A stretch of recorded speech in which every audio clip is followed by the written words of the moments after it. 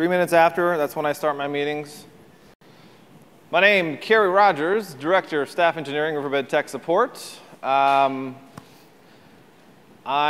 came up through TAC, answering phones, helping customers solve problems, looking at packets.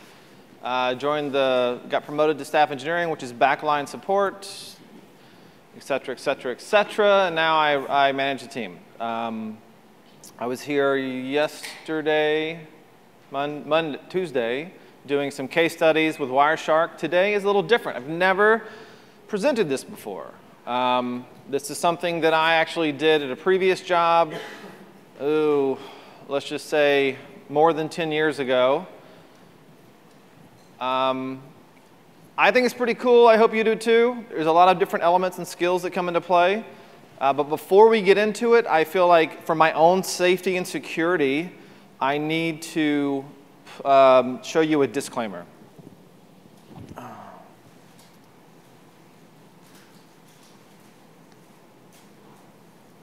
I apologize about having to disguise my appearance. When I release this information to the world, I do not want to be found by the authorities. What are you doing? I thought you were down here to take out the garbage. Yeah, I had to thing with the,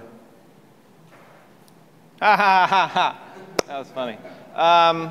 Yeah, this is, I'm going to talk about that part of it in a second. Let me explain to you how this came about. I used to work at a university as like their Unix, Linux network admin.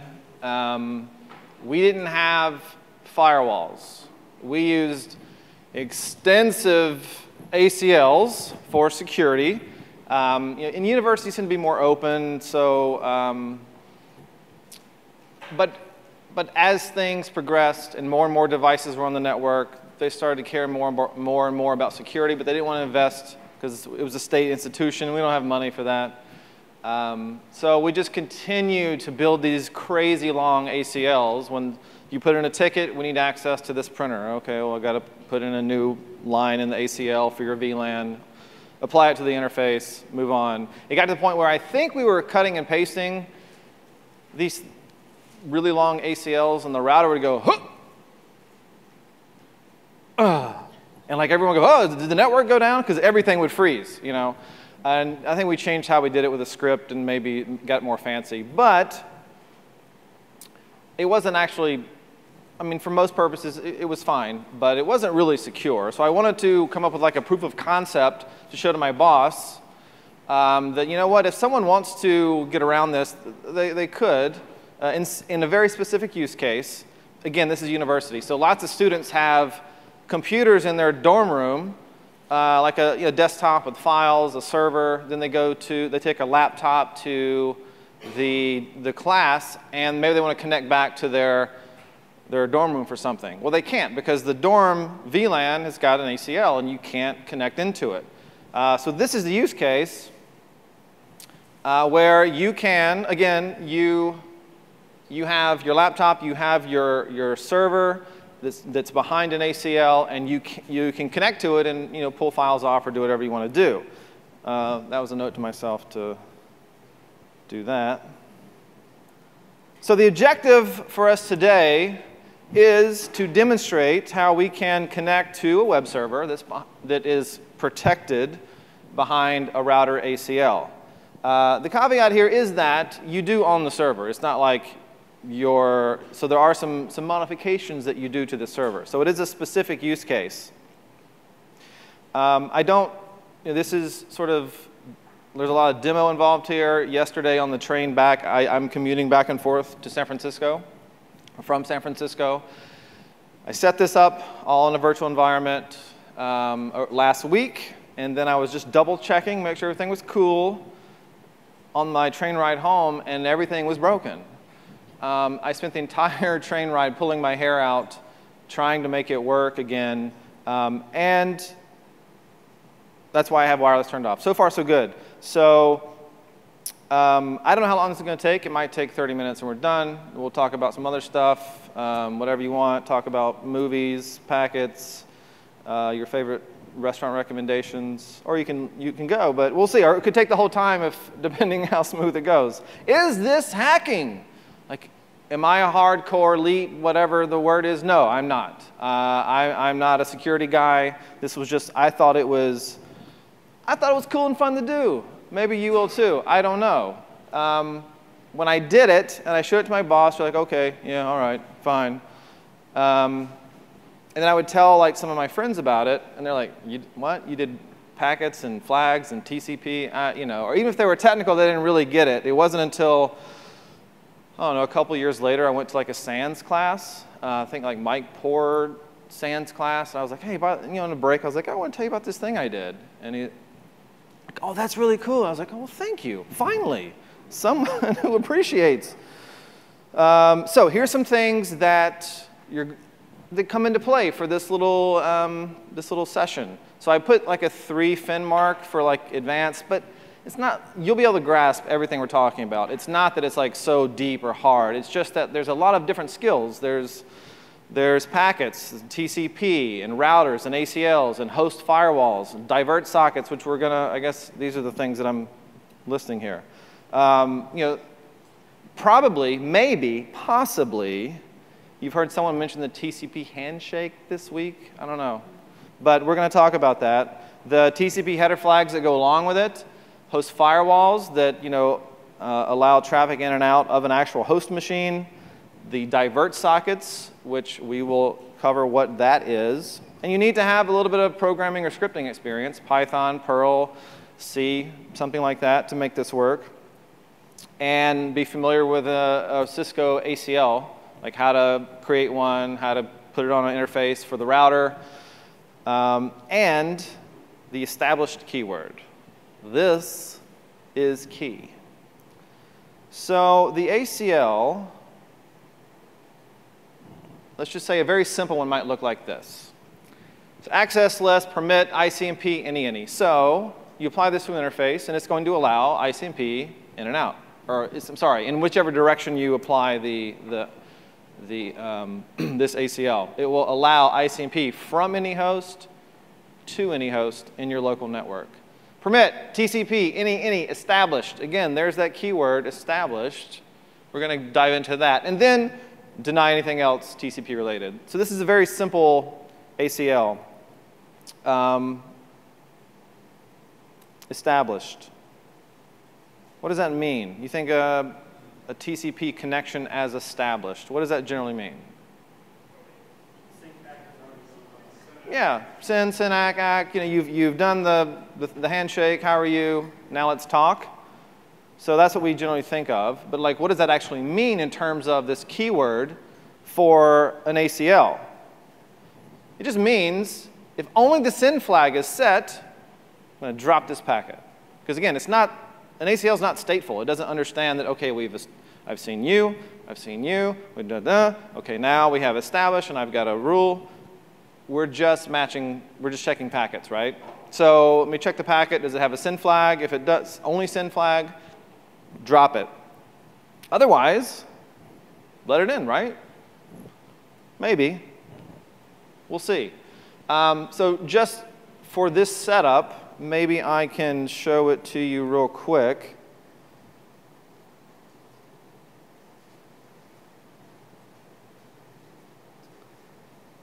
So this is the setup we're going to use. So you apply an ACL either in or out on an interface, right? So we're talking about this one at the top on R1, 10.1.10.101.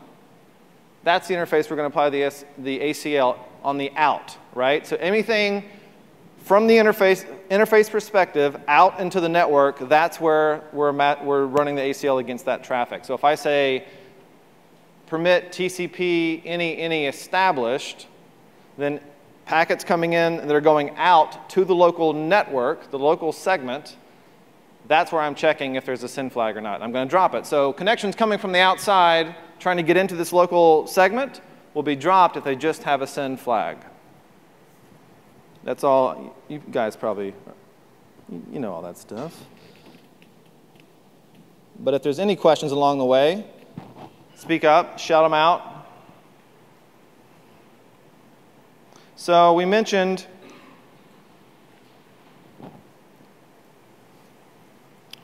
send flag, TCP. This here is a TCP header. It's a little dated. It's just the one I had on hand. But, you know, you get the idea.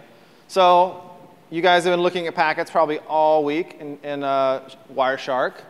Expand the TCP header. You're going to see these things, right? Source port, destination port, sequence numbers, et cetera, et cetera.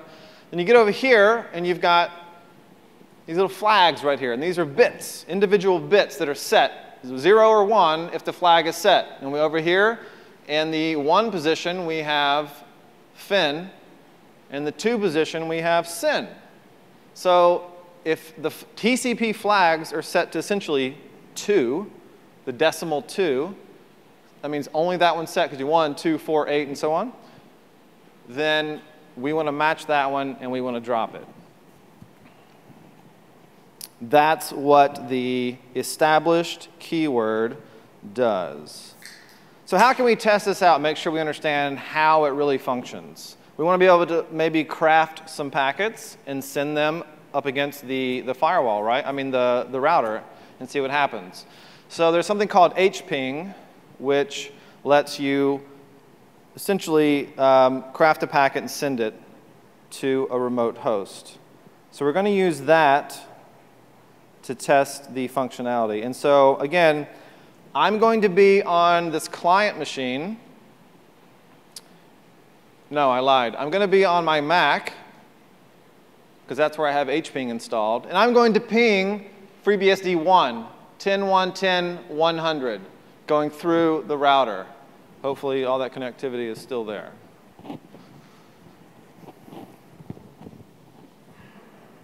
OK.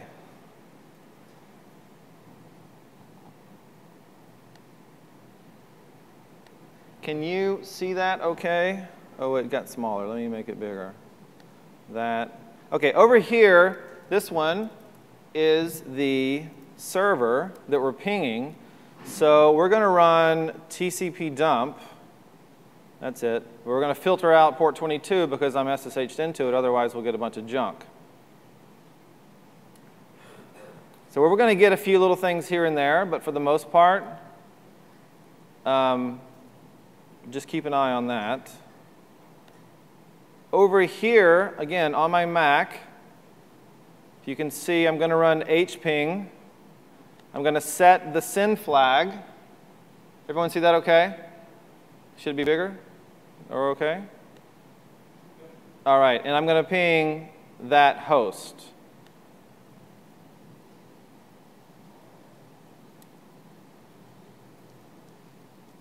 And you have to be root to run it. OK, nothing on the right, and we're getting ICMP packet filtered from the router, right? That's what we expect to happen. Let's add an ACK flag. So now we're just flipping the bit on the ACK flag. Whoops, let me clear this out a little bit. Whoops. Oh, there it goes. So now it's getting through, right? Because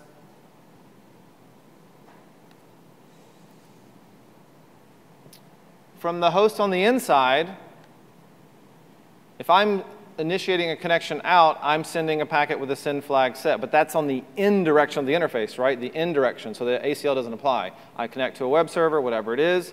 I need the SYN ACK to be able to come back to me, right? Otherwise, I can't establish a connection. And again, this guy's not stateful, so he doesn't understand, oh, I saw the SYN already, so I can let it back in. He's just saying, if the SYN and the ACK are set, this is the established keyword, its behavior, it's going to go ahead and let it through. Let's try some other things. How about probably just the ACK? What do you think? Yes or no? Yeah?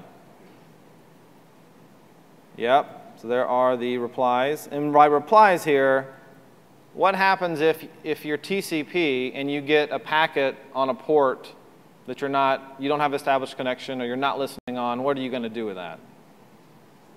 Send a reset, right? I mean, you can see flags are.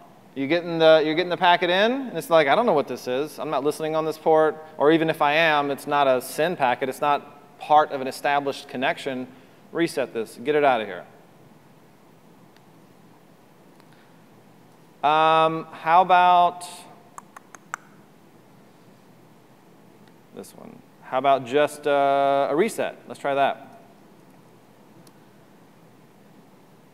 Yep. Reset begets a reset.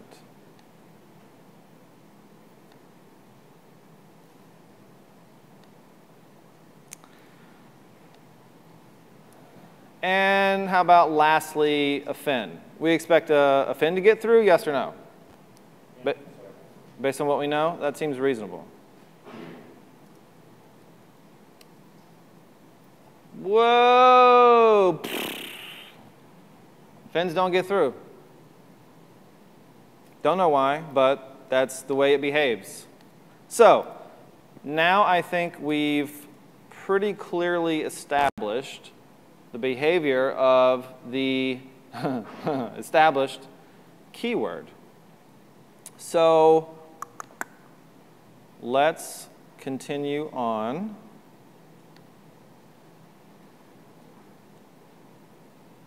Yeah, this is going to go pretty quick. That's good. So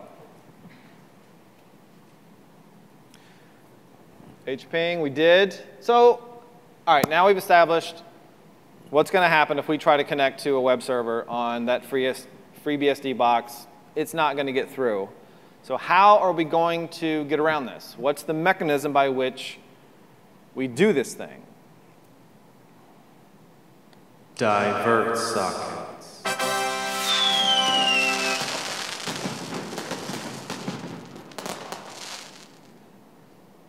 Yay. OK, so divert sockets. Let me explain to you what those are with this handy little animation that I'll talk to as it goes. So when you have an application that wants to talk to another application, a web browser wants to talk to a web server, it's going to go down to TCP and say, hey, TCP, can you please go talk to that other TCP for me to establishing a connection? What does TCP do? It makes a send packet. It goes down through the host firewall, goes out on the wire, comes back through the other firewall to the TCP to establish start the establishment of the connection. So that TCP is going to talk to that TCP so that the applications can talk to each other. But the problem is these host firewalls, or what we're going to do is use the host firewalls in a divert socket. It's a rule that will redirect, or divert, if you will, traffic to a little program running off to the side. So when the send comes in, you can divert it, make a change to it, then send it out on the wire. And when it comes back in the other side, you have another rule matching to divert it to your little program, which will flip it back, and voila, right? That's the idea. So this is just, yeah. So this rule, the host firewall, whatever it is, FreeBSD has IPFW, so that's what I'm using. So it supports divert sockets. Not everything does. When I first did this many years ago, I did it with a Mac as the client and BSD as the server. The Mac also used IPFW, easy peasy. Well, the Mac that I have now uses PF, which I think is from OpenBSD originally. Also, I'm sorry? Yes. Cool, I got that right. Which also recently supports divert sockets. I said, great, I just have to learn the new syntax of the command to put into the firewall to redirect my packet. And for about a half a day, I tried to make it work just to find out the Mac version of PF doesn't support divert sockets. So Linux and IP tables, I also believe does divert sockets. I'll leave that as an exercise to the reader. So however your host firewall can do it, you need to have a rule to say, OK, this traffic, whatever this traffic is, matches a rule. I'm going to send it out to a little program, do whatever you want to with it, and then the program writes it back, and then it sends it on its way. And then you do the opposite on the other side. We are clear so far? Yeah? So divert sockets, right? This is something that you run, a script, a program. It binds to a local port on the machine. I think I'm using 45678.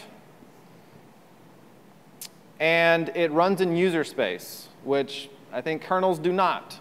So switching between, context switching between, kernel space and user space is kind of expensive. So you need to keep that in mind. It can be a big performance hit depending on, I guess, what you're trying to do. This is a pretty simple one.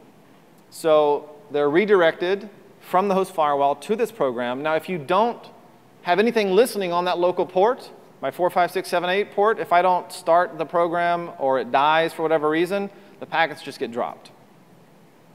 So we are at the scripts that I wrote for this. And I used to be a Perl guy. Now I'm a Salesforce guy. I don't know. I don't really do that. But so the Perl script on the client side, when it's coming down, we're looking for the send flag, right? And we're going to switch that, in this case, to a reset ACK. And then we're going to send it on its way. On the server side, it's almost the exact same script. Flip a couple of lines, check for a reset ACK, change it to a send it on its way. Let's have a look at the script. Scripts. All right. So this is the client side. You see that okay? Yeah? All right, so you may be Perl guys, you may not be, you may not have any scripting. That's fine. We're just going to kind of walk through and talk about what this is doing.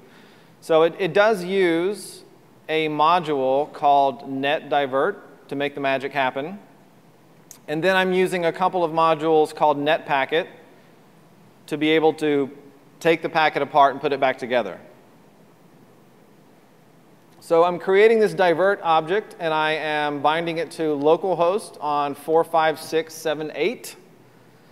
And then this is the routine that gets called for every packet that gets redirected from the firewall to my script. It calls this subroutine. So we get the packet. And the first thing we're going to do is decode the IP header. So again, these modules have really done all the heavy lifting for you. You call IP decode on your packet, and it gives you back an IP object, right? So now, in the IP object, we can go to the next layer. So if the protocol in the IP header is TCP, we'll continue. If not, we don't want it. Now we're going to strip off the, or we're going to decode the TCP part. So we're going to call a TCP decode on the IP object's data, right? So we have the IP header, and then the IP data is TCP, right? So that gives us a TCP object. And now the fun can begin. So we're checking the TCP object, its flags. Are they equal to SYN? And SYN only, right? That is decimal 2. And I'm just going to print a little statement that says, hey, found a SYN flag. I'm going to change it to reset ACK. So we are changing the flags here to a reset ACK. We're ORing the reset and ACK together. And then we're going to take the TCP that we have, this TCP object we have, we're going to encode it back to the IP, and then we're going to take the IP that now has the new TCP glued onto it, and we're going to encode that whole thing back into a packet. And once we've done that, all we have to do is write it back out, put packet. And so if this wasn't TCP, we just skip right down and just basically pass it through and write the packet back out. The server side is pretty much the same, so we won't go through all of it. We'll just highlight the differences. So same module, same stuff, same getting the packet, stripping off, getting the IP header, getting the TCP data, making sure it's TCP. And then we're just reversing the little trick, right? We're checking for if the flags are equal to reset ACK, we'll have a print little statement that we're flipping it, and we'll set the flags to SYN. Re-encode the object, put it all back together, write it back out. Yeah? That is the magic piece that will allow us to do this thing. I think we're ready to move forward.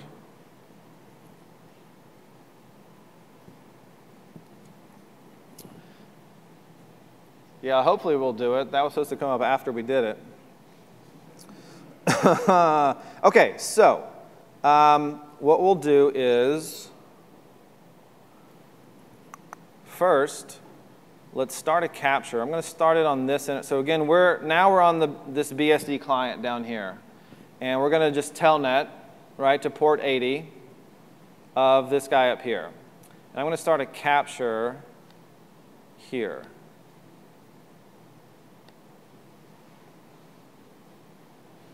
There's going to be probably some junk in here. We'll just kind of ignore that.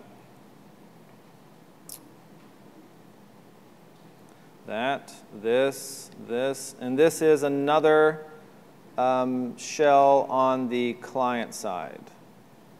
So we're going to telnet to 10.1.10.100 on port 80, right? Right. Unable to connect to remote host. That's what we expect, right? That's what we expect. Let's stop this capture. Here's the SYN packet from my client to the web server, SYN on port 80, destination unreachable, communication administratively filtered. And just so you can see, where is this? This is the router. So we just have the two interfaces, right? This is the one facing the server, and so we have an IP access group 101 out to the segment. And again, pretty much the exact same one I showed you, but I did add I want to allow SSH so I can SSH into the host. So very simple, just TCP, any established, deny all other TCP. Okay. Ooh. No. So now we need to insert the firewall rule to divert the traffic to our script. And I did that already earlier, so I'll just go to it. Okay, IPFW, again, is the firewall on this host. So we're going to add a rule, give it some integer, 190, divert to local port 45678 TCP from any to the web server's IP on port 80 in the out direction. So this is going to get packets going from my client to this web server and redirect them through this divert socket, through my script. Right? There it is at the top. Otherwise, we allow IP any. On the server side, we've got to flip it and catch it coming in.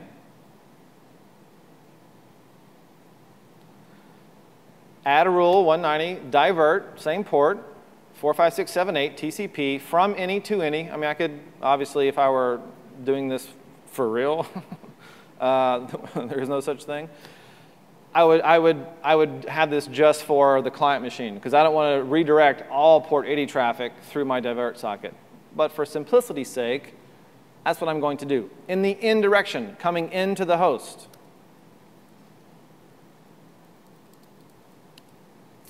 Divert, there it is. Okay, so now, if we try to connect, it will still not work.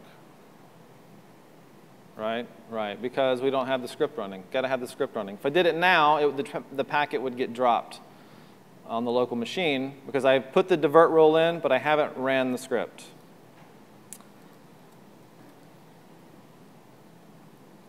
Divert client. Okay, now on the server. Divert server. So now I believe we have all the pieces in place. Our ACL's in place. It's been denying stuff like a champ.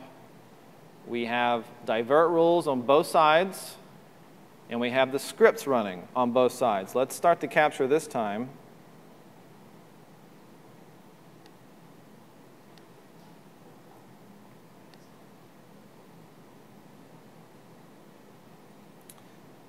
And let's go back to the client. Not that one. You, go away.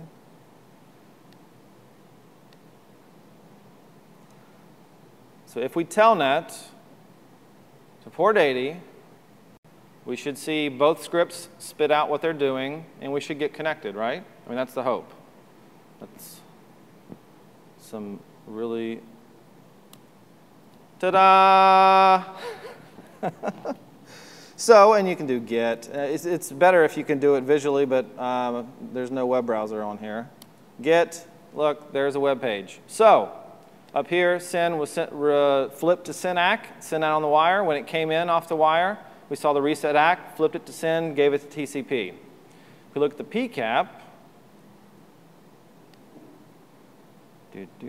we see a reset ACK, right?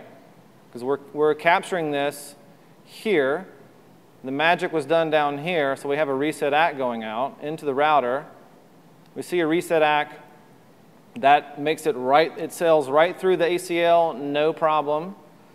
Comes to this host. The script does its magic, and it sends out a SYN-ACK. That looks crazy, right? You've probably never seen a three-way handshake look like this, I'm going to guess.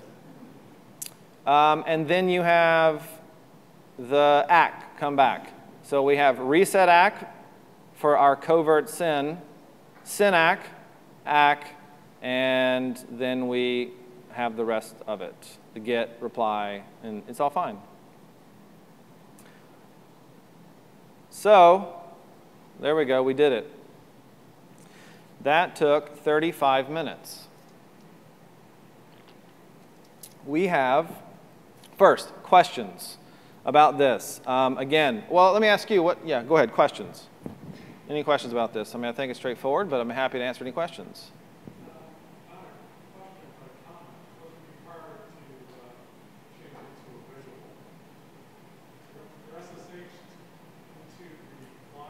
Yeah.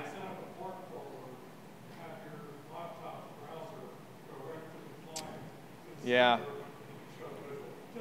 No, no, I got you.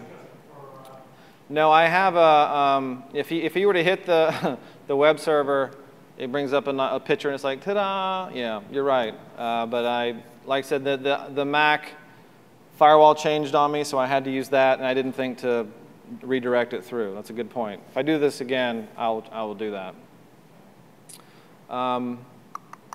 What other uses can you think of for a divert socket where you can, on your host, touch the traffic, look at the traffic? Because you can do whatever you want. You can, any ideas that come to mind? Just to mention, the traditional use of divert sockets with IPFW was to implement natting. The traditional use was to implement natting. Natting. It's not really necessary anymore. Right. They brought in kernel NAT a few versions ago, but the most common use of divert sockets is for NAT. NAT, there you go.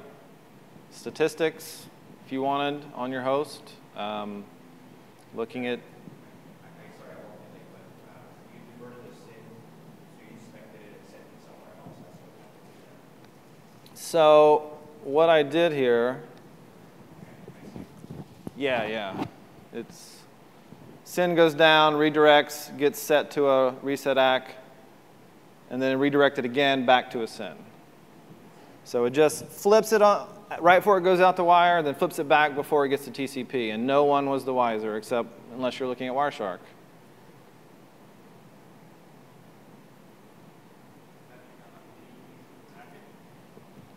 What's that? Yeah. Payload? Oh, I see. You could hide payload. Yeah, you could. I mean, yeah. So if you have the idea and the skill set, you can modify the packet however you want. And TCP application would never know. So you'd certainly sending covert, because yeah, it's right. Your script could put in something covert. When it received on the other side, you strip it out, save it, whatever, and send the original packet on, and no one would know. I'll keep my eye on you. Any other thoughts on that? Was that kind of cool? Say again, louder.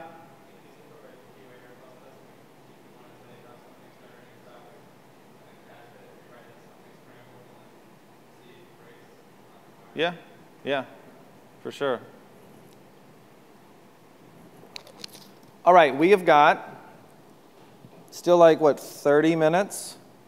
We can look at packets if you want. Yeah.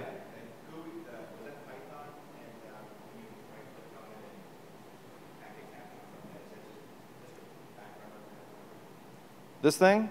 This is GNS3. Yeah.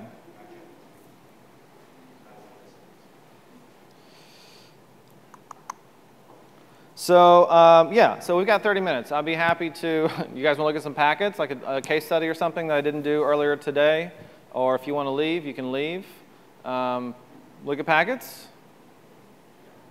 All right. Did anyone see me last year? Last year at this? You did? Anyone else? You did. Okay, then I'll do one from last year if you guys might be bored.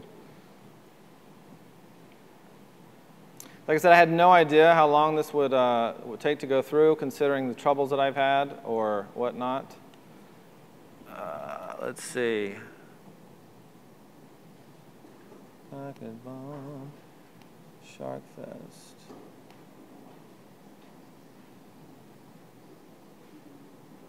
What did I? Oh wait, no, they're up there. Okay.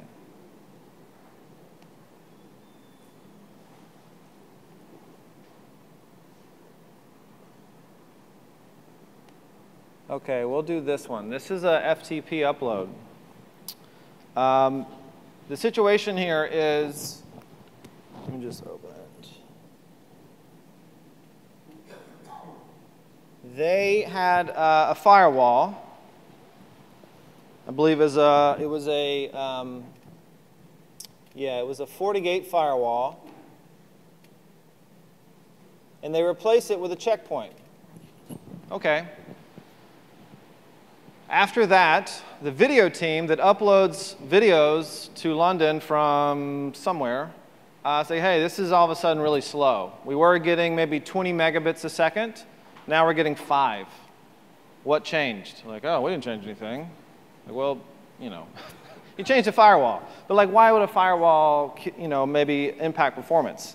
So this is a PCAP from the new checkpoint. So let's try to understand why this is slow. Okay, we got all my stuff here. Make it a little bigger. That's big. Okay, so I get sent this PCAP from someone who emails it to me. He told me what I just told you. Let's see what I'm dealing with. You want to look at conversations? There's one. Fantastic. I know exactly what, there's only one thing to look at, this one connection. Thank goodness we have a 3-way handshake, so we can see what's going on there.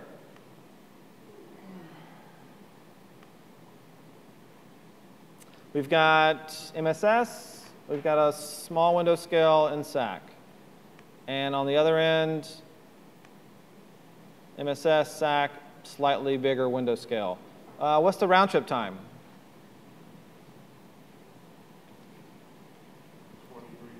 23 milliseconds. That is correct. We've captured this on the client side or the server side?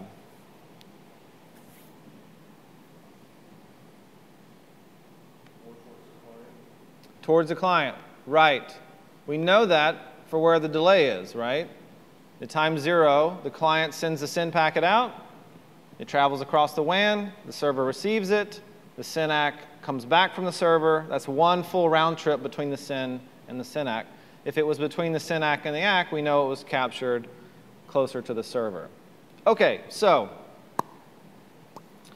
we can scroll down, see if we see. We can look at the nice little handy magic scroll bar and see there's a very regular some kind of pattern depending on my coloring rules. You wouldn't see that necessarily. My coloring rules have a nice little blue for push bits. I like to know where the push bits are. But you can see there's definitely a regular pattern, right? So the tool that I reach for first when I'm looking at throughput, and this is FTP, is under Statistics, Time Sequence Graphs, TCP Trace. And all we're looking at here is bytes sent over time. The y-axis is sequence number, which is just bytes, right? It's just sequence numbers represent the bytes being sent, the flow of data, so we know where we are in the flow. And then we have time in seconds. So bytes over seconds, that's just throughput, right? We want to see this line go up and to the right, which it's doing. And we can zoom in and have a closer look. These little guys are the packets. The longer they are, the more data is sent per packet. So we send 2, and then we send 4, and then we send 8. What does that sound like? Slow start. Great. The line below it are the acknowledgments, right? So if we can see that the last packet we sent is here, when we move across and at the same level that the bottom line comes up to that height, that means all that data has now been acknowledged. And it took from here to do it. So that's a round trip. So then we send more data. We wait a round trip, and the acknowledgments come in, and all the data has been acknowledged. The line above it is the receive window of the receiver. So the space between the packets and that line, that's how much space is in the receive buffer of the client. And you can see that it is going, maintaining that space. And actually, if you saw Simon's TCP talk yesterday, it's actually going on right now as well, you can clearly see that space is growing. So it is auto-whatevering and increasing the size of the SYN buffer as the connection goes on. So there's plenty of space in the receive buffer, right? We're not coming anywhere near it except way down here at the very beginning, but it started growing, and we didn't grow with it. These little packet trains, they're the same every time. Every time, right? We're sending packets go out, we wait a round trip, acknowledgments come in, we send more data over and over again. So you can clearly see this pattern being played out in this graph. And if you click on any packet, it'll take you there in the packet view. We can switch over. And let's really look and see what's happening.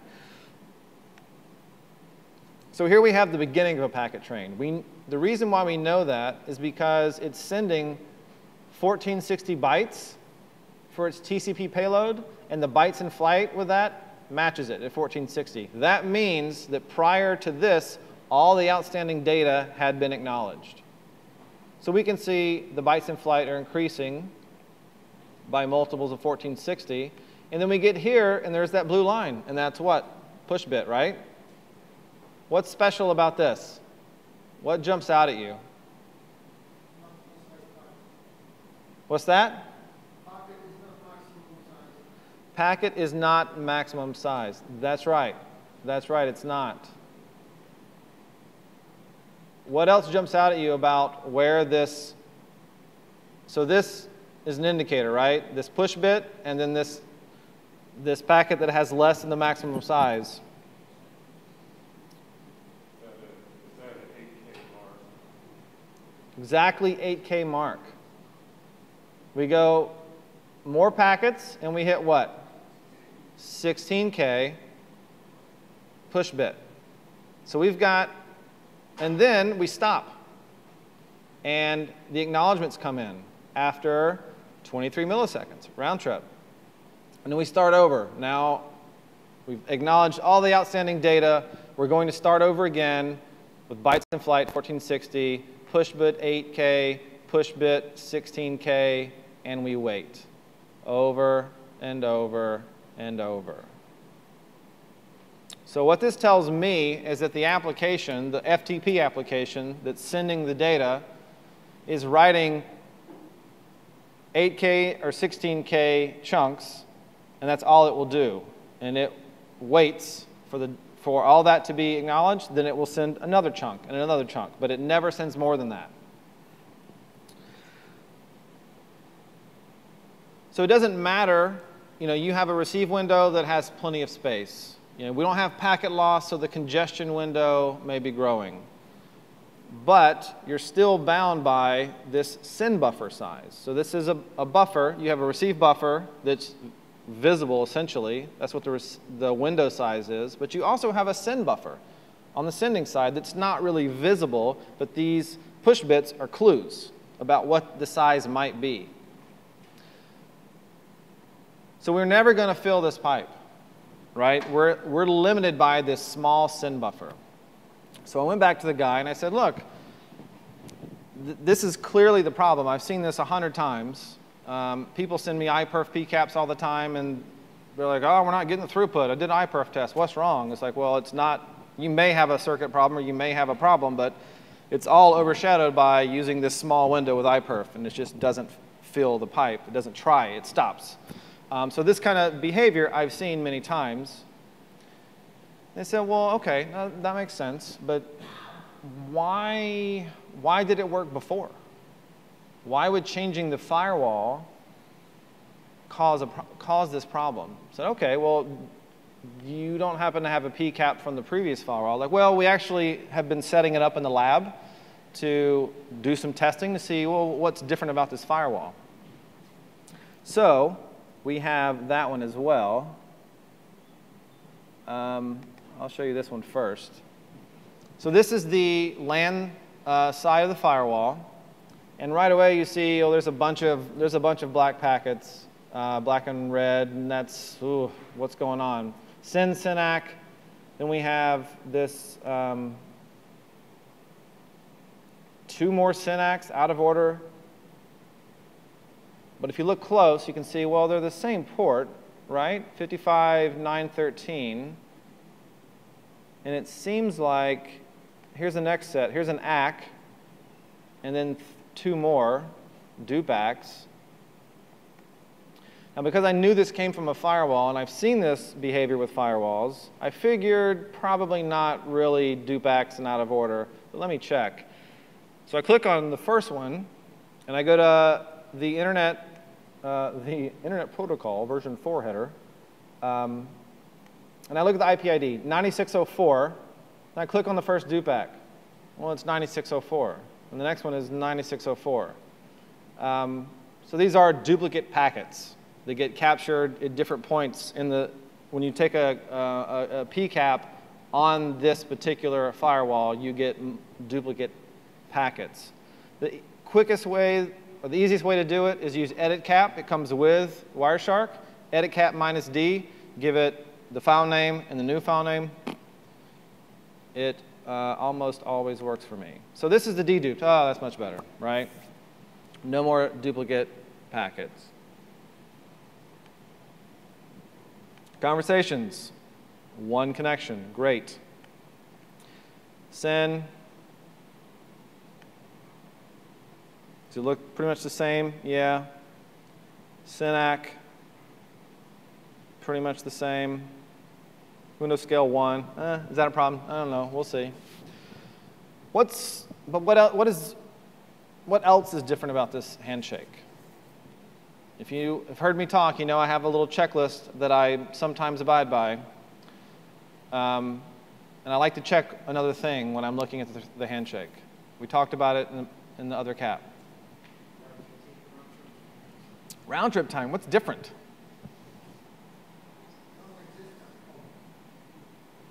The other one was like 20-something milliseconds, right? So, that's a clue. And we still see this behavior, right? This 8K, 16K behavior, right? So let's have a look at the graph.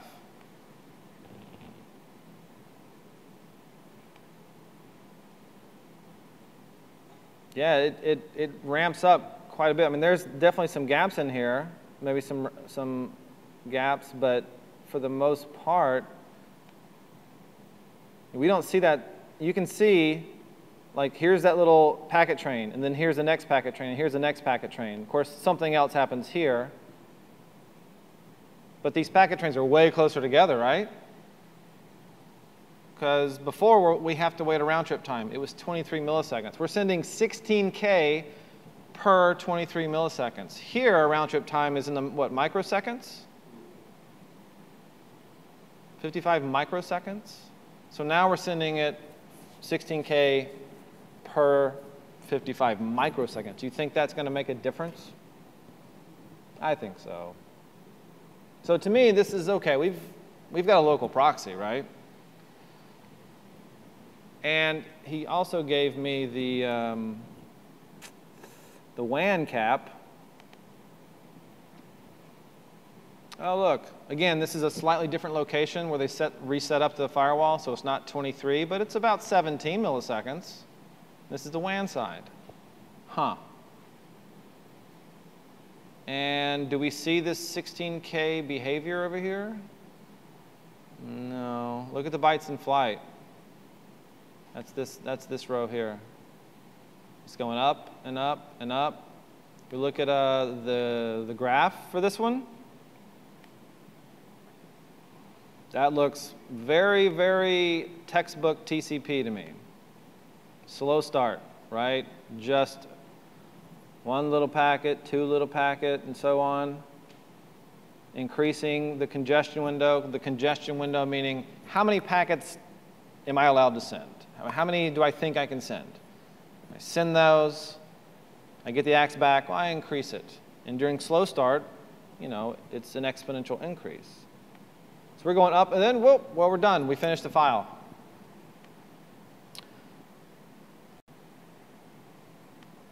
So this, I think this comes up in some of these talks about like moving a server, moving an application to the cloud, like, oh, we'll save money, it'll be great. But you're going maybe from low latency to the internet, longer latency. And some applications have bad behavior that is masked over by low latency. So 16K per round trip is bad behavior for most things, most connections. But when you're talking about microseconds, well, you know, you don't see the pain. Move that out across a WAN, and you're going to feel the pain pretty acutely, as they're doing here. I mean, from 20 megabits a second to 5 megabits a second. And then on, so we're taking the data fast, acting it really fast, and then you've got a much more robust TCP, well, not the TCP, but the sending behavior of the TCP on the firewall itself is getting much better throughput. And actually, there's something you could do that would make it even better. Because again, we spent the first while here just sending like a couple, one packet, two packet, four packet, a little bit. It takes time to ramp up, right? So the initial congestion window here is very low. So if your initial congestion window is higher, you're going to ramp up much quicker. And again, some talks about TCP. The more recent operating systems have moved from 1 to 4 to like 10 as an initial congestion window. All right, any questions about that?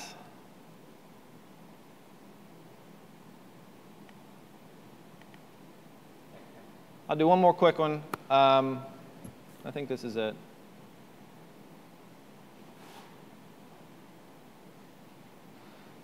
So this was posted on Reddit in the networking group subreddit. And the guy was like, hey, can someone help me troubleshoot this thing? We've got these brand new Dell servers in a rack with a 1 gig switch, and we're just doing some testing, you know, and the throughput is not great, but specifically there's like a 6-7 second delay at the beginning of the transfer where it just pauses, and then it goes on, and you know it's better. But we're trying to we've replaced cables, we've done the things that people do. They go down this list of swapping things out and rebooting, and say, can anyone help me? I've been trying to solve this for a month. I said, well, can you post a PCAP? And here it is. And it took, I don't know, 2 minutes to spot it, because one, I've seen it before. But even if I hadn't, you'd be able to figure it out after a little bit of time. So again, we get the, see what we're looking at here. Oh, there's several things in here now. It's not quite so clean. So he said it's a throughput test. So I'm going to sort by bytes. All right, there's probably my contender, right? By, you know, a lot. And port 5001, does that ring any bells? 5001? iPerf.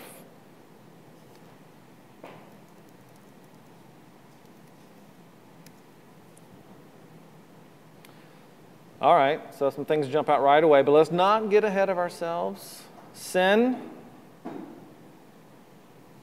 MSS, Windows Scale, SAC, same. Round trip time is 166 microseconds, so we're all right.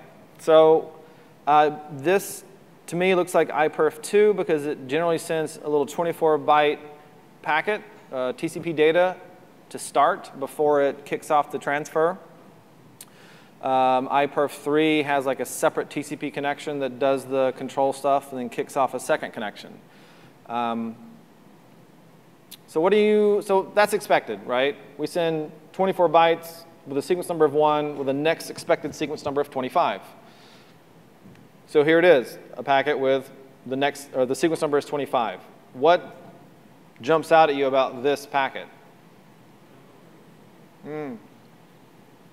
Jumbo frame, 8,948 bytes. Is that legit? Is that offloading? You guys know about offloading, where to break the data into MSS-sized chunks, some NICs will do it for you as a performance boost. But where we capture this is above the NIC, right? So we don't see that happen.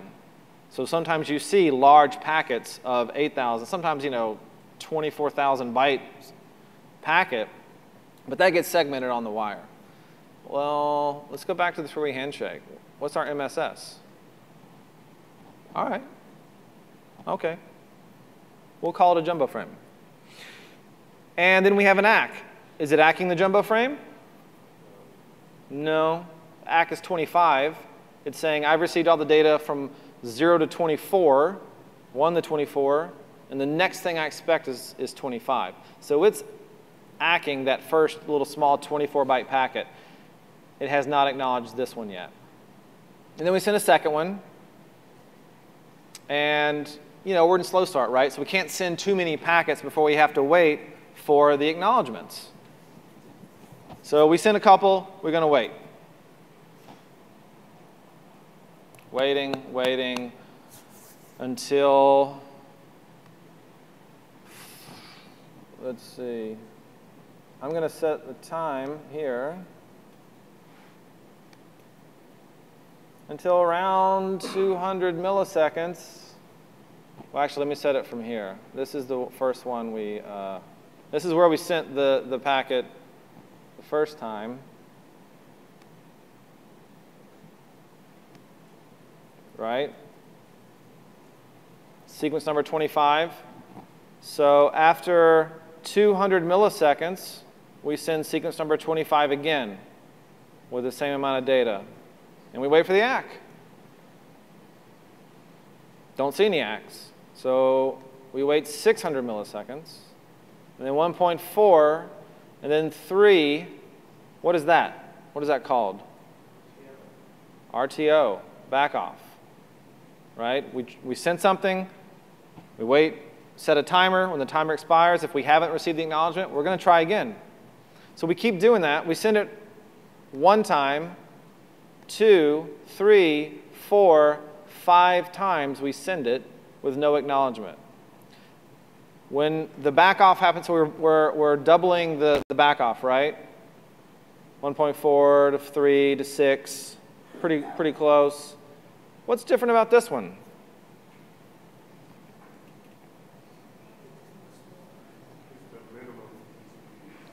It's only 512. But what's the next packet? An ACK, 537.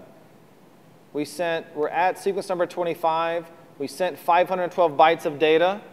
So that means the next sequence number is 537. And we have an ACK of 537. So it got through. And it got acknowledged. So we send another one.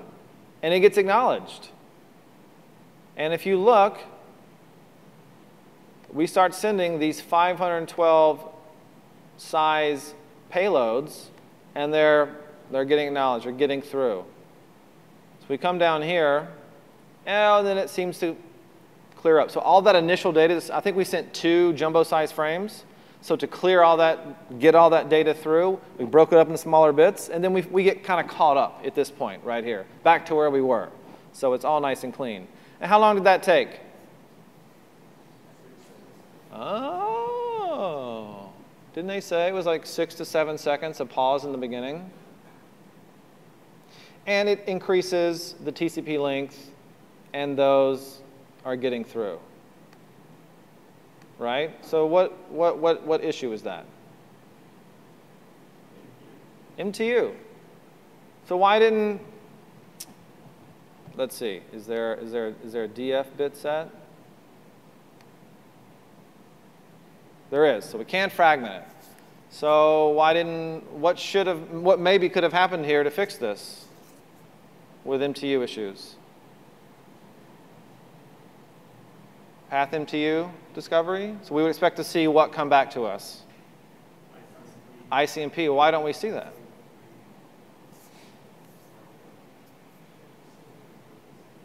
I hear.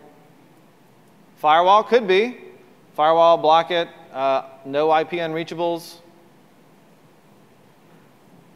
That's not it.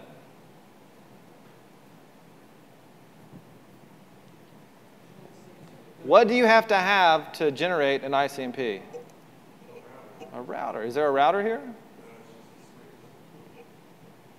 So what happens when you receive, let's say, a switch port that doesn't have its MTU set correctly, and you receive a jumbo frame on, a jumbo frame on it? What is that?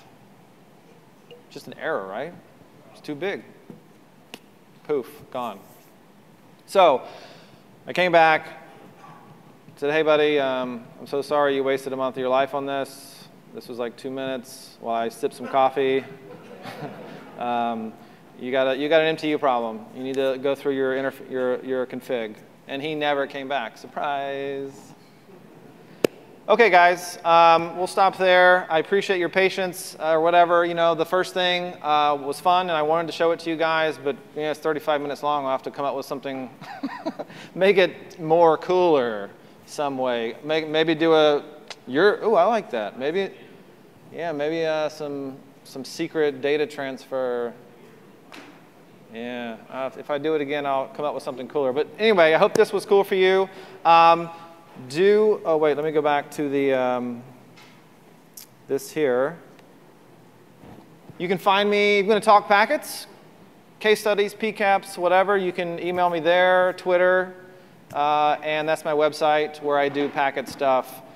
Please fill out the survey in the app. And thank you for coming. Enjoy the last, there's only one more session, right? All right, it's almost over, you guys.